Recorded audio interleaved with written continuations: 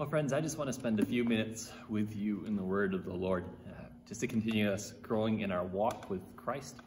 If you've been with us in person in the last few weeks, we've been going through a series on Galatians. I've decided to put a little temporary halt on that until after Easter, and we'll pick up that series again, most likely when we gather back together in person. But this morning, I just want us to think a little bit about this kind of moment we're in and how we want to show up in this moment that we're in. You see, have you ever noticed that anytime we're going through significant historical moments, there's a couple of kind of catchphrases or catchwords that always kind of come to the surface? As we're in the midst of this coronavirus, this COVID-19, we've heard a few different catchphrases. The word unprecedented comes up, that this is unprecedented circumstances.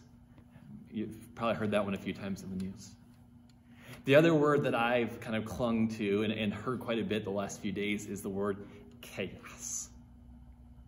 Chaos, anything from what it's like going to Meijer's right now and trying to find toilet paper, to all the things on our news feeds on Facebook, to trying to figure out what it's like to do life in this situation.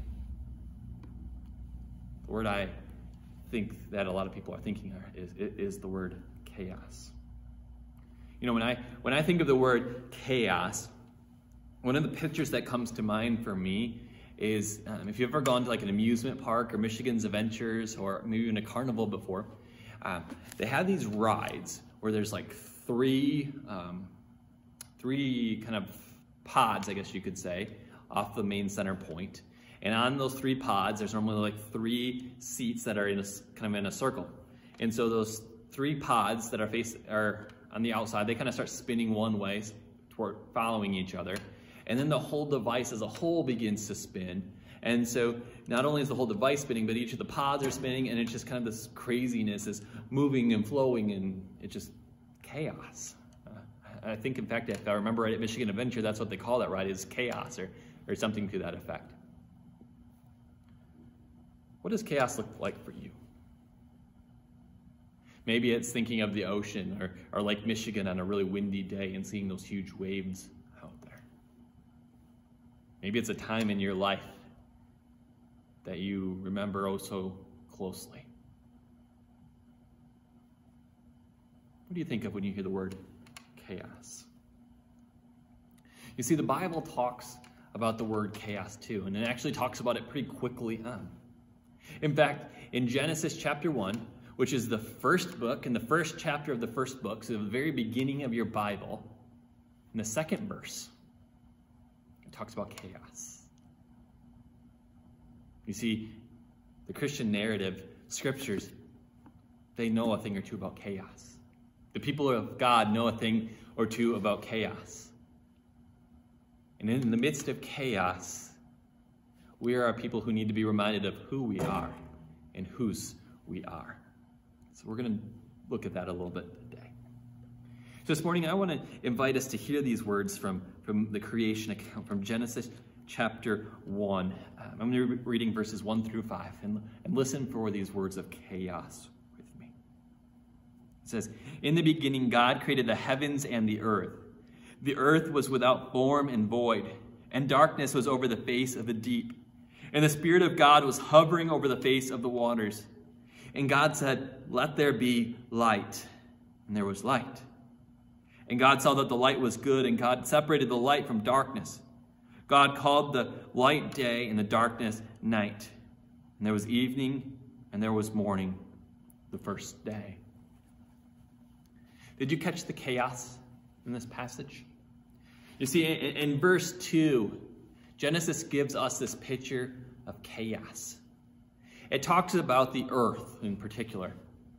And in this translation, it called it formless and void.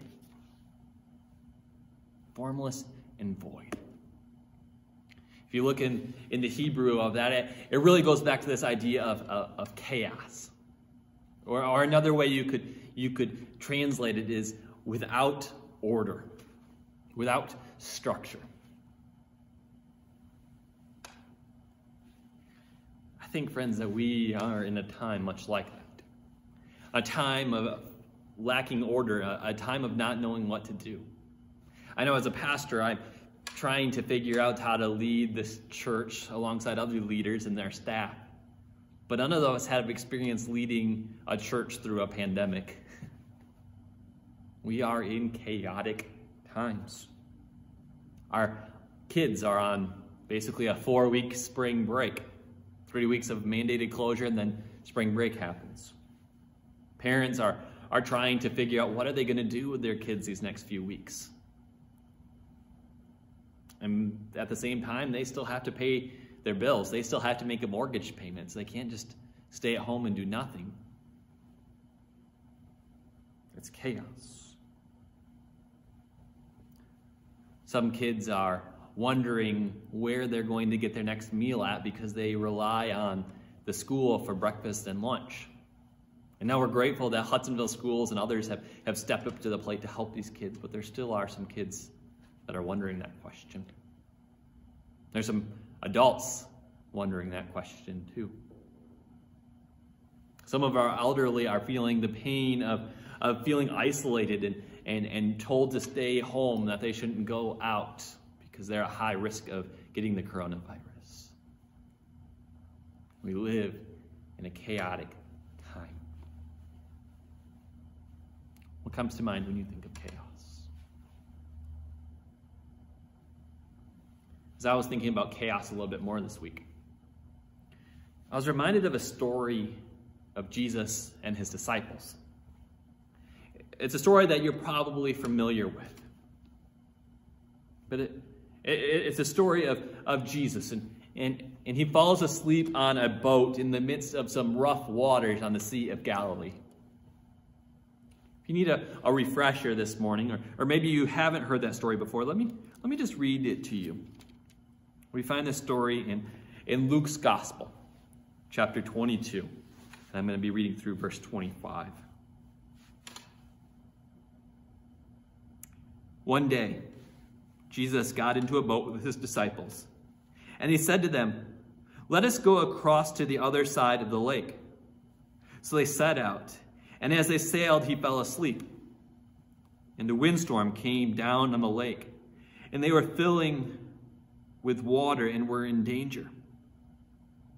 And they went and woke him, and saying, "Master, Master, we are perishing." And he awoke and rebuked the wind and the raging waves, and they ceased. And there was calm. He said to them, "Where is your faith?" And they were afraid, and they marveled, saying to one another, "Who then is this, that he commands even the winds and waters, and they obey him?" The waters were chaos for the disciples. Can you imagine being in a little wooden boat? It's not a big boat. It's not a ship. It's not powered by a gas motor. Maybe it's 20, 25 feet long. Maybe 6, 8 foot wide, something like that. It's not a big boat. And yet they're out in the middle of the Sea of Galilee with huge waves. And you have to remember that these disciples, they were like professional fishermen, many of them. They had seen waves, they had seen storms on the sea before. But yet this storm was so strong. There was so much chaos in that sea at that moment. They just completely panicked. And what could they do? What were they to do in the midst of the chaos? If it wasn't chaotic enough with just the water going crazy, the leader, the one they were looking for answers and for wisdom, he was sleeping. He was sleeping in the midst of the chaos. So the disciples went and they woke up Jesus, and in the midst of their chaos, they wondered, "Why, Jesus, how in the wide world are you still sleeping? Are you ignoring us? Do you not care about the chaos in our world? Do you not care about the chaos in the sea, in the boat?" Maybe some of us are saying that too in our own lives. Whether it's the coronavirus or other chaos going on in our lives, we say, "God, do you not care about the chaos going on?" And Jesus replied with a simple word. He said, turn to the waves and the wind, and he said, peace, be still. And everything was calm. You see, God has a way of doing that. In the midst of chaos, God has a way of speaking a word and changing things. If you look back at our creation account that we read a few moments ago from Genesis, there was chaos. And then God spoke a word, and light and dark was formed. And God said it was good. Eventually, all of earth, including humanity, was created just by a word. And God said it was good. You see, I don't believe that God designed us to live in chaos. God designed for us to live in shalom. But the reality is that we are going to experience chaos in our life. So you might be wondering, what is shalom? You see, shalom comes to us. It's a Hebrew word that we find in the Old Testament that our Jewish brothers and sisters use a lot. And I think the closest thing we have in our English dictionary for the word shalom is the word peace. But oftentimes when we think of the word peace, we think of the absence of war or the absence of violence as peace. But shalom is so much more than that, friends. Shalom is everything living and being the way that God designed it to live and to be. And you see, the reality of shalom is that we're never going to fully experience shalom until Jesus comes back into this world to make all things new. But here's the good news, my friends, is I believe that when Jesus came into this world and died on the cross, he ushered in eternity. He ushered in glimpses of shalom. Yes, we're not going to fully experience eternity. Yes, we're not going to fully experience shalom until Jesus comes again. But I believe there are glimpses of shalom all around us. This week, I glimpsed shalom a few times. I glimpsed shalom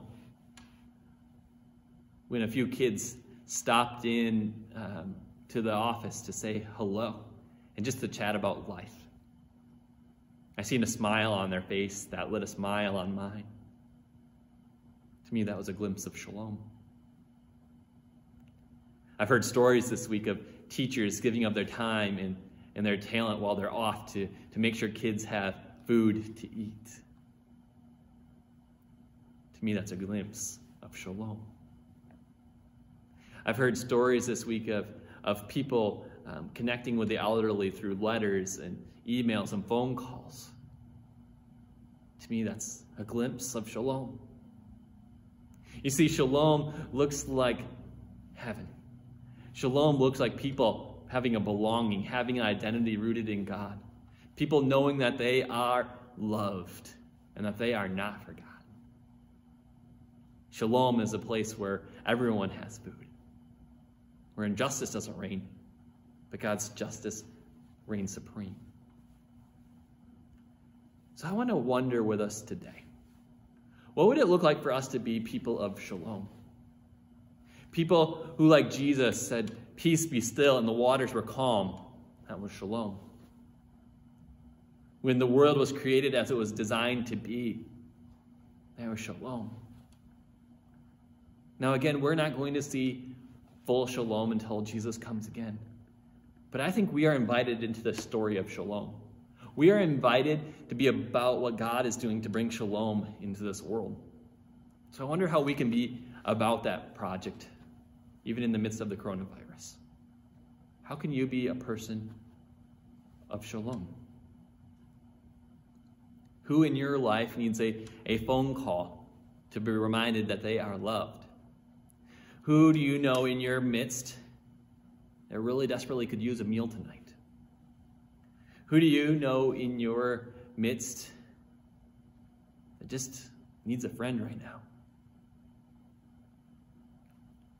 I want to invite you, friends. I want to invite us to be people of shalom. See, last week, if you were with us, I invited us to not be people of fear, but to be people of hope. And this week, I want to invite us to not be people of chaos, but to be people of shalom. Let's resist as much as possible that temptation to be people of chaos, to get caught up in the chaos of this moment. And let's instead try to find ourselves caught up in shalom. Caught up in what God is doing to redeem and reconcile and make all things new in this world. I think, friends, if we can be people of shalom in a moment like this, the world is going to take notice. Because the world desperately, desperately needs shalom right now. This world desperately needs the shalom that only Jesus can offer them. This world desperately needs the shalom that only Jesus can offer to you and me because of what he did on the cross. And friends, if maybe you're listening to this video this morning and you're realizing that you don't have that shalom in your life, you don't have that peace in your life because you don't have a relationship with Jesus, I want to invite you into a relationship with Jesus. You see, Jesus is extending his hand to you this morning, inviting you into his shalom, inviting you to be about his process of bringing about shalom into this world. And he wants to invite you into that place where you'll get to experience full shalom when he comes again. And friends, it's not complicated. We don't have to work and do a whole bunch of certain things in order to deserve that. In fact, God gives us salvation as a gift of grace, not out of what we do, but because of what Jesus did. Jesus instead just asks us to repent and believe. So friends, will you repent and believe this week? Will you repent of the ways of chaos and believe the ways of shalom, the ways in which God is working in this world to make all things new? Will you surrender to God in that way? And if that's something you want to do, I encourage you to reach out to myself or someone else at the church, or maybe someone else that you know who's a follower of Jesus, and let's have a conversation about what that would look like. So friends, as you go into this week, let's go and be people of shalom, not people of chaos. That's who you were created to be. You were created to be a person of shalom. I love you, friends, and until we see you again, may God bless you and keep you. May God's face shine upon you and be gracious to you. We pray this in Jesus' name. Amen.